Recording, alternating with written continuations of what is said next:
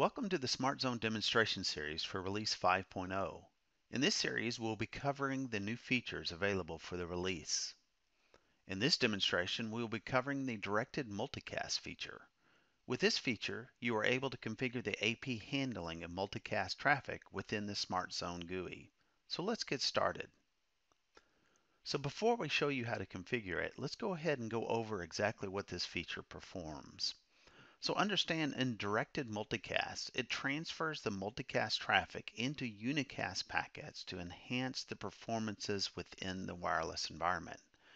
The AP does not transfer multicast to unicast traffic when the packet is destined to the Ethernet port, however. Now, directed multicast has been available for CLI configuration in the past releases. However, in this release, we're extending it into the SmartZone GUI, allowing you to provide and configure those options directly within SmartZone itself. There are three options that have been enabled within SmartZone to give you the ability to control multicast conversion. One is wired, which enables the multicast to unicast conversion from wired clients that you have within SmartZone or that have been identified as wired clients in SmartZone. Also wireless, which enables any multicast to unicast conversion for wireless clients if they're generating that traffic, as well as network. So anything coming in from the network or from the Ethernet port, it enables the multicast to unicast conversion as well. Now these configuration points are in the zone, the AP group, and individual AP contexts. So therefore you will be able to override from a zone to an AP group and to the individual AP itself. So let's see how to configure this. So first we're going to go into SmartZone, and then we're going to go into the Access Points tab. From there, like we said, you can go into a zone and configure it from that standpoint. So let's go ahead and configure it here and take a look at it. It is in the Advanced tab, so we're going to go down to the Advanced options and scroll down to the bottom. And do know they were in the default behavior. So by default, all of these are going to be on. However, we can go into each one of these or any one of these and affect all the APs within this zone by checking or unchecking or enabling or disabling this particular feature. So let's go ahead and disable it from wired clients.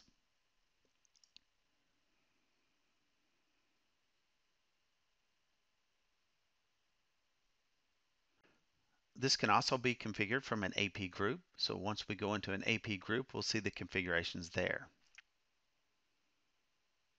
Down in the Advanced Option tab as well, we will scroll down and we will see that we have the ability to override what we have just configured in the zone. So we're going to go into this, we're going to enable an override, and we're going to turn that back on for the multicast traffic for the wired client.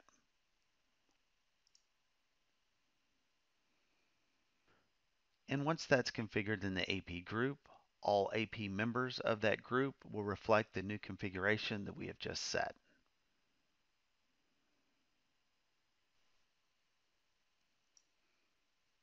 And lastly, it can be configured from an AP itself. So if we go down to this group, we can see we have this access point here. We can click on it, click on configure.